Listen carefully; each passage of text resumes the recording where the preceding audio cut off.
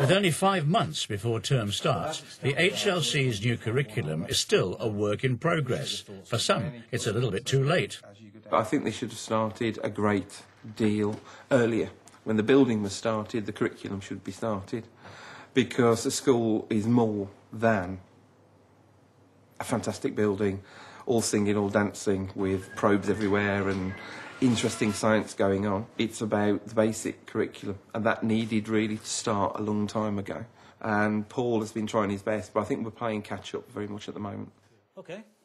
Paul Topping, head of secondary, gives staff an opportunity to have a say in how the curriculum should be delivered.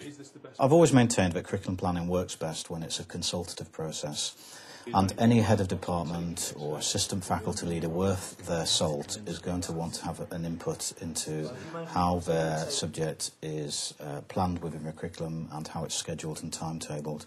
As ever, the amount of time allocated to modern foreign languages is a bone of contention. Low ability would get 2 and 1 hour of literacy and numeracy. I've created 4 option blocks so far, and Spanish sits with business, drama and IT.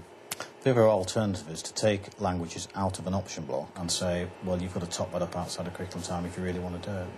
It's all provisional at the moment, you understand? Yeah.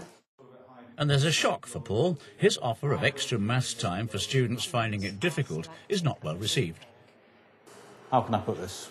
I'm not sure that maths teaching has been a strength of the school in the past, and I want it to be a feature of HLC teaching, and I want the children to have access to the time that they need to be able to do that. Yeah. So that worries me, because it could go against what we're trying to do in mainstream maths lessons, because they'll see it as a bolt-on or an add-on or a punishment because they're not good enough to do other subjects. But there's no, I mean, it's not written in stone. If my department is doing its job properly, the students are set properly, all the right students are in the right place with the right teacher in front of them, and the programme should be built for them within that curriculum. But if you're saying, well, actually, we don't need that much maths time, I can redistribute it. And it's a long time since I've had curriculum leaders saying, well, actually, that's far too much time, take it away from me. It's always the reverse. But I think it's refreshing that Emma is saying, though, actually, if we're doing our job properly and we've got a bit of extra time in Year 7, which is a springboard, because I think what we're focusing on here, isn't it, is that diet of the kids in the week. As summer began, the labs in the secondary school are well advanced. The biomass boiler, which uses wood chips for fuel, is now commissioned. The server infrastructure for the ICT network is installed, and turf is being laid in the forum area. The primary leadership help Interserve make decisions about furniture. You've got a little bit of something you had last year, moving into something a little bit more grown up all the time. Absolutely. So we've weaned them from multicoloured chairs, flower tables, to big grown-up chairs and big grown-up tables. As a specialist college, the HLC will use state-of-the-art technology. With an online curriculum and schemes of work being posted on the school's server, how best to spend the £5 million allocation within the PFI contract is a crucial decision. If you wanted to interact with the board from your seat, or you wanted to pass this around, then that's wireless slate so the children could. The purpose of the slate is to be supportive of the board, additional to it. I do not want teachers standing at the front of the class all of the time. No, exactly. Everyone is impressed with the kit demonstrated, but Interserve's Mark Smith issues a reality check about just how much cash Jill has to play with. The budget was built up not using Promethea, but based on some of the numbers that we've got at the moment, that you won't be able to have what you want, I know, for the budget that's set. Yeah. So what I would ask you to do is to go away and have a look at the prices if you can. Very happy to work that out. That's no issue at all. As an extended school, the HLC opens at 7 o'clock in the morning and won't close until 10 o'clock at night. Community facilities and an adult learning centre mean that visitors will be arriving throughout the day, so it's a challenging site to make secure.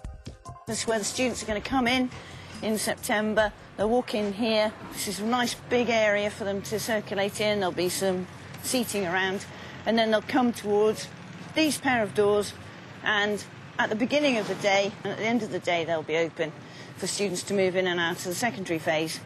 But at other times in the day, they'll be locked, and staff will be able to go through using their electronic key fob. CCTV surveillance is necessary in any new school. The system designed for the HLC marries discretion with a robust security policy designed to keep people safe. They're very discreet, aren't they? Very discreet. In this particular space where you've got a lot of people, they can be under continuous observation without thinking they are security cameras, you know, they're within a sort of prison environment. It's just subtle, really.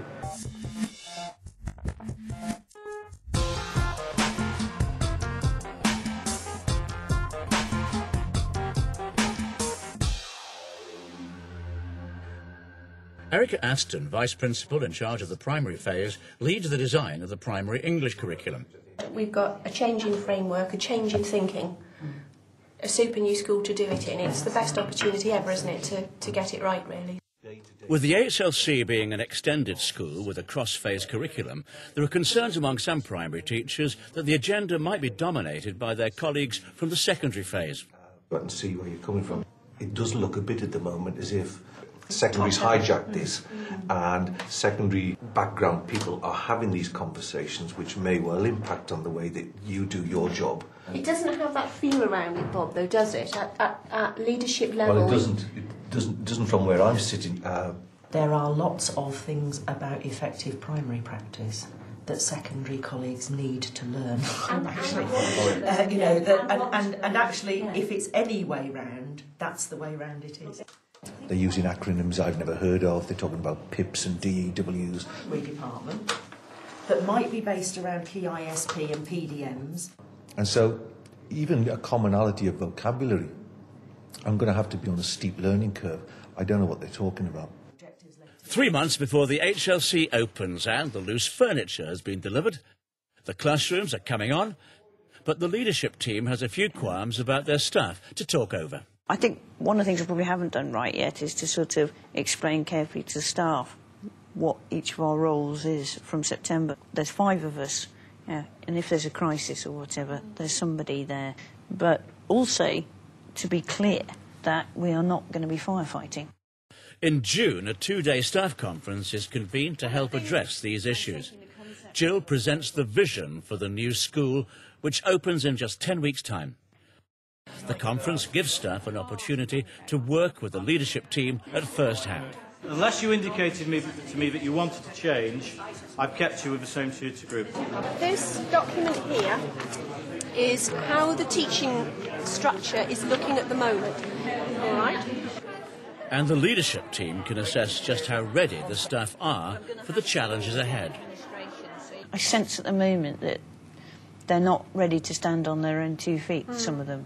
And what we've got to do is, through our leadership of them, is say, yes, you can do that. No, you don't have to keep referring back to us.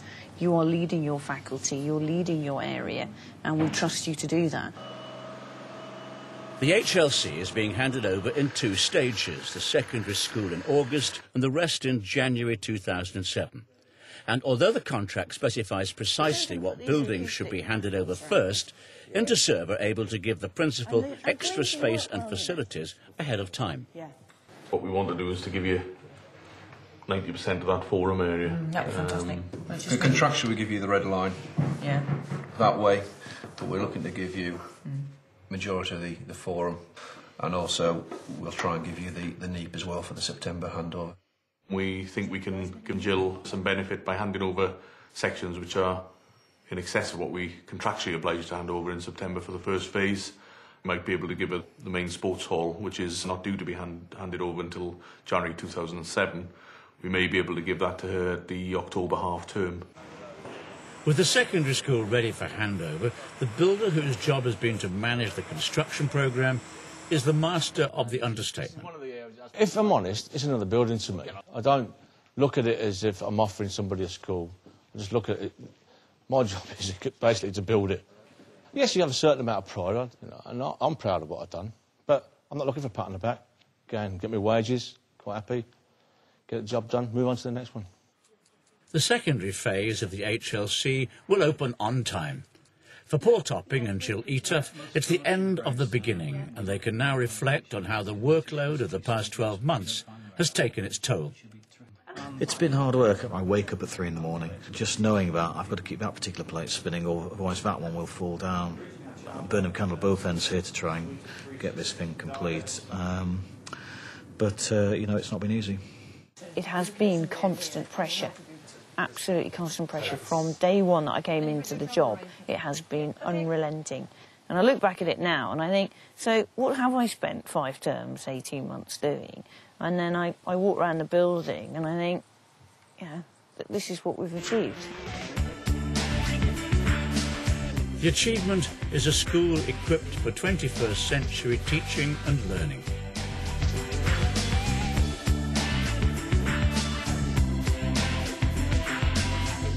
They've been given the tools to do it. The challenge now for Jill Eater and her team is to deliver on the promise of new opportunities for the young people of Hadley.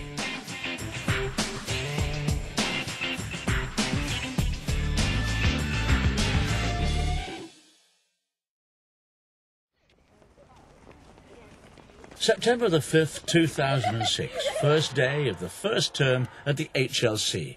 Who wants to be first through to the new school? 4 years ago, it was just an idea. Today, the HLC is open for business.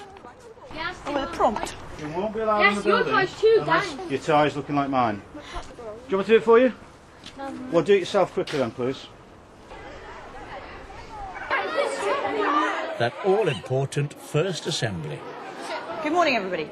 Good morning, Dr. Eater. You're a very special year group for us because it will be what you achieve over the next 5 years. That will be a measure of the success of the Hadley Learning Community. I see you. Not dead.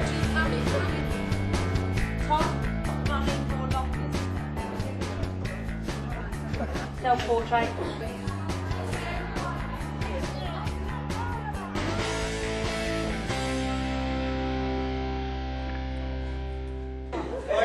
Just tell me I can print the timetable for the next 10 minutes. No. Problems. Who's got Mr. Birch?